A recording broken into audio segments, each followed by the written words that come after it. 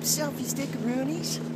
Welcome to episode 10 of the Selfie Stick Adventures, aka 48 Days in Thailand. On today's episode, I'm going to show you the best hostel to check into when you're staying on Phi Phi Island.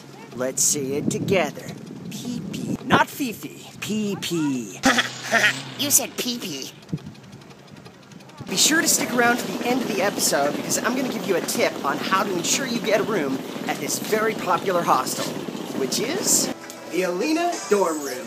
One of the reasons I love the Alina Dorm Rooms is that it's super close to the beach, just down the path that way.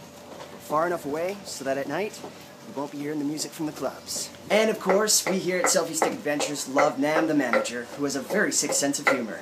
I hate you. What? But I love you. Another one of Nam's special touches to the place. Alright, let's go check out the goods. Here we are on the inside where you can see it's all bunk beds. It's fantastically cool in here with the AC. And I'd also like to mention that these beds are sturdy as a mofo. So, if you got someone on the top, somebody on the bottom, guaranteed you're not going to be disturbed while you're sleeping. So here we are in my bottom bunk. I got a nice little blanket and a pillow. This is quite comfortable. And the bed ain't too shabby. There's also some lockers. So, if you need a comfy bed, a place with a great atmosphere, and toilets so clean you could lick the bowl, the Alina Dorm Room is the right place for you. 400 baht. And for only 400 baht a night in high season, and 300 during the low season.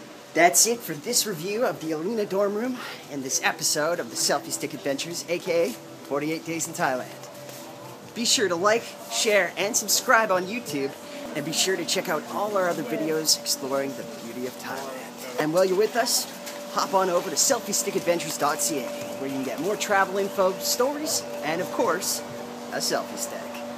Click the link. Till next time, enjoy this bowl full of chilies.